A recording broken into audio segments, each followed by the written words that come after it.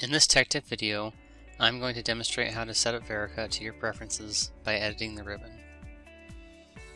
You can edit the ribbon by right-clicking in it and selecting Customize Ribbon.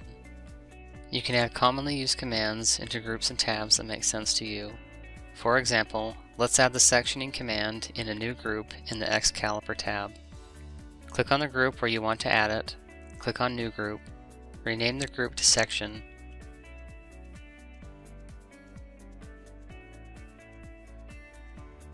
you can filter the commands by using the drop-down at the top of the screen. Choose the command from the left-hand column and select Add. You can remove unwanted or unused commands in order to clean up your ribbon. One thing to keep in mind before turning off these commands is to make sure that you know if the button is useful or not before doing so. You can always press F1 to read more about what the command does before turning it off. You can also change the size of icons by selecting the command and then selecting the desired size.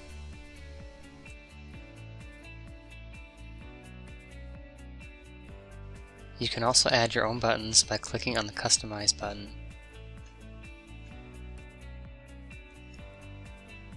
First, I'm going to add a new tab and group and name them both Calculator. Add the name of the button. In this example, I will be adding the standard Windows calculator. For the text, I will call it Calculator. I have a PNG format icon and I'm going to navigate to the executable path for this application.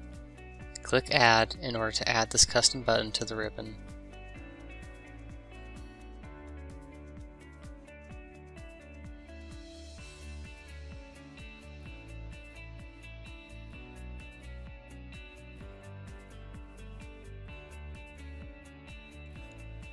Let's customize the Quick Access toolbar. In this example, let's filter by analysis, and I will select the AutoDiff button and add it by using the Add button. This is a good place to put your most used commands.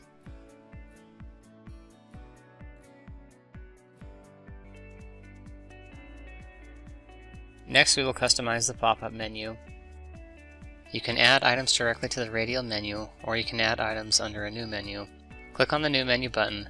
Name the menu item and click Rename. In this example, I'm going to add some Excaliper commands.